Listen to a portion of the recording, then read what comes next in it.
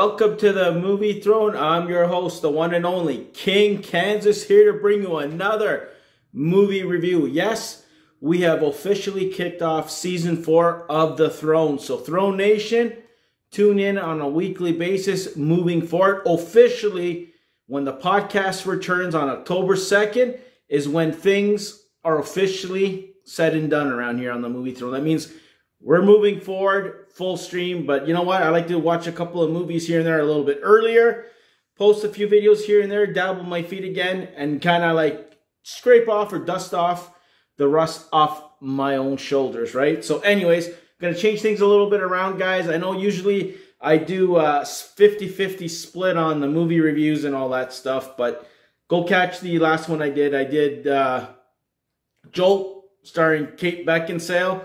Gonna tweak it, you know, hope you guys are not annoyed by the music. I'm getting used to it because, like you guys know before, the King lost a whole bunch of crap, but on his laptop, and it deleted literally files. I got them somewhere stored, but you know what? I go, King's a creative person. Let's, you know, create some music so I can play in front of the videos for you guys, so it's not totally boring and it's just, you see my beautiful face. But anyways, I'm not here to talk about all that bull crap. You guys know that. I'm here to talk about movie reviews. And it's going to be mostly spoilers, guys. I'm not going to waste my time and spend 5 minutes on a damn review, like kind of repeating myself twice. Giving you a warning, if you haven't seen any of the films that I talk about, go watch them to come back. But anyways, what am I talking about? I'm talking about Fast 9 or the Fast Saga, Fast and the Furious. It's part 9, guys.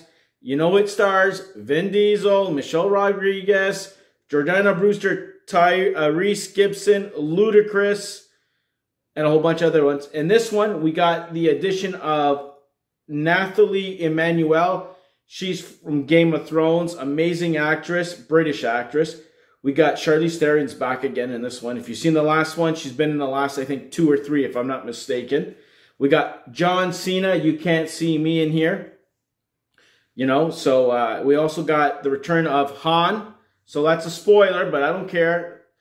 Sung Kang. You got Hellen Mirren, Kurt Russell as Mr. Nobody. Then you got Thue, Ersted, Rasmussen. He's like the rich kid that John Cena associates himself with or uses his money. You even have an appearance of Michael Rooker, or whatever you want to call it. He's in here too. He plays Dom's dad, his buddy, when they were on the pit crew. Anyways, Lucas Black, which was amazing to see, and Sean Moss, or Shan, whatever, Chad Moss, 2 guys from Tokyo Drift. So those 2, the main actor who replaced Paul Walker and shit for that part, and then you seen Dom show up at the end. Anyways, he's in it. They all tied it together. Let's just say that. Okay, guys, so it came out this year. It's about 2 hours and 23 minutes, but it's actually 2 hours and 10. There is a post-credit scene that you see there at the end with Jason Statham connecting with Han. I'll just say that. You know, Charlize's character, guys, she ends up getting busted out of jail and kind of used to work with John Cena's character. And there's no secret, John Cena's character is related to Dom. They're brothers, okay?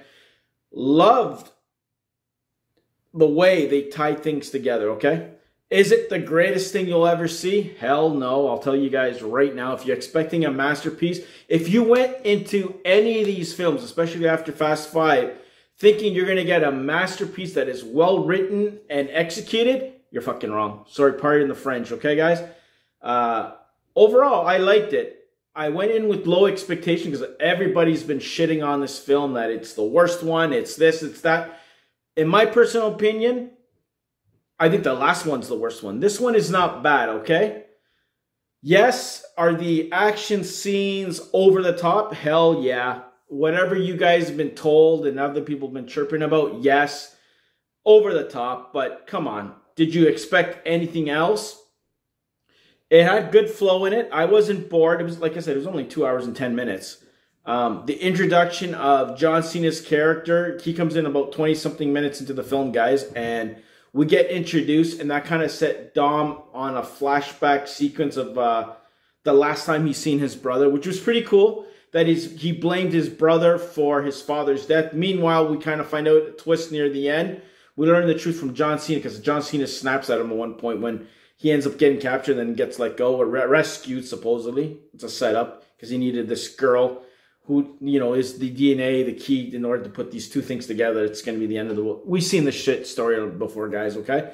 Rich kid turns on John Cena, and of course, John Cena ends up helping his brother, his sister, and the team and stuff to kind of foil what's going on because he gets backstabbed and then he's on the run. He gives him his car. You know what? That's the least I can do for blaming you for, you know, their dad's death. I'll give you a 10-second car. And at the end of the film, a blue car pulls up, whether it's Paul Walker, we don't see because he's passed away. You know, God rest his soul. That shows up to the barbecue that everybody pretty much shows up. And that's who I'm thinking they're insinuating. Maybe they're going to get one of Paul Walker's brothers to kind of step in and kind of, you know, say that maybe you got a little bit of a different look because they're still making 2 movies, right? The ridiculous scene, which I totally, I was cringing. Fucking Pontiac Fiero with rockets there, going into space, trying to take out a satellite, and they're wearing fucking divers suits from fucking the 20s, for God's sakes, and you think that's going to last up in space?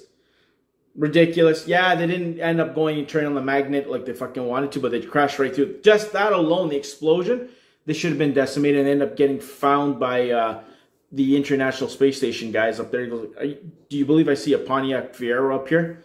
Yeah, you got your funny moments. They got that technology from the Tokyo Drift crew guys, Lucas Black and stuff. It's funny how they introduced them. And, you know, quick little nods here and there. Han, the way they explain Han surviving that Mr. Nobody Russell, Kurt Russell's character, kind of like helping him disappearing and faking his death, which was kind of lame, but not lame at the same time. It's to be expected because how else are you going to have him in here? So, but I'm not too sure he's on the fly because of near the end in the post-credit scenes with Jason Statham. Is he a spy? What's the story with him? Is he working with Mr. Nobody, which we only see in that little tape message there? I don't know. A lot of open ends. Jason Statham showing up at the end in the post-credits 3 minutes after it's all over. It was kind of unique. John Cena, believe it or not, he did okay, you know, with what he was given and the, I guess, character he was supposed to play in it. The brother who's scorned of how he was treated, and he goes into this spy life, and he wants basically to outdo his brother and live from underneath his shadows. And the way Dom blamed all this time, and he says he's dead, and to show that race he had and him losing, winning, Dom winning, and his brother, he goes, you keep on driving. That's his way when he got out of jail to let him off the hook that he didn't kill him for what he did to his father, not knowing the truth at that time. But we learned that his father owed money, and the way he can make money is if he threw the race and you had his brother, Cena, cut the wires from at the front, and then that caused the accident that really went haywire and shit like that. So that you could see why the brothers hate each other. The part with Hellen Mirren was great. Jason Statham's mother. You guys don't know who she plays or who she is in the fast world.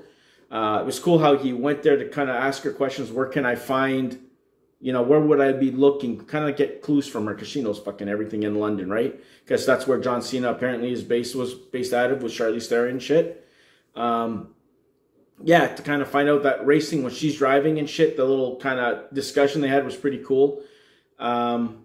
Oh yeah, the other stupid moment is the one you see in the trailer, guys, when Dom's jumping right off the damn side of the cliff, catches that wire, and the way he launches himself and then lands or whatever. Doesn't land normally because it made it look like he landed perfectly and shit like that. Or Charlize with the drone picking up John Cena's car and flying off. You have to see the whole film in its entirety. Yes, when you see the trailer, you're like, what the hell am I watching? It's so dumb, over the top. But as you watch it happen, it's not as bad. I didn't like hate it so much. Didn't love it, but it didn't bother me, take me out of the film to say, what the hell are they doing here, you know? But yeah, you know, it had its touchy moments with Dom and his kid. You even have Gal Gadot's character there kind of like talking a little bit. It was cool how they tied everything, Han and everybody else, and how Han, you know, he stayed in Tokyo in a sense, and how he was discovered. The fight scenes here and there were pretty cool. The race scenes are the race scenes. You've seen them in one film. You've seen them in all of them.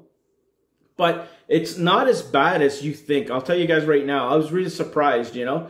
If you could tolerate Hobbs and Shaw and the rest of the Fast and the Furious films, you can tolerate this one. You know, the only, like I said, there's only a couple scenes, like clip scene you see in the trailer, and them going to space that really kind of like, are you fucking serious?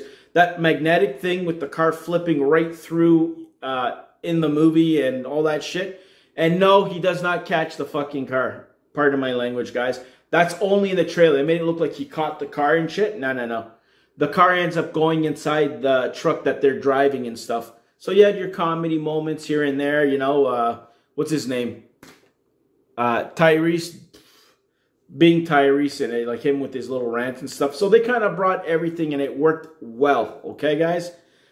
Is it the greatest of all the films? Hell no. Is it a step down?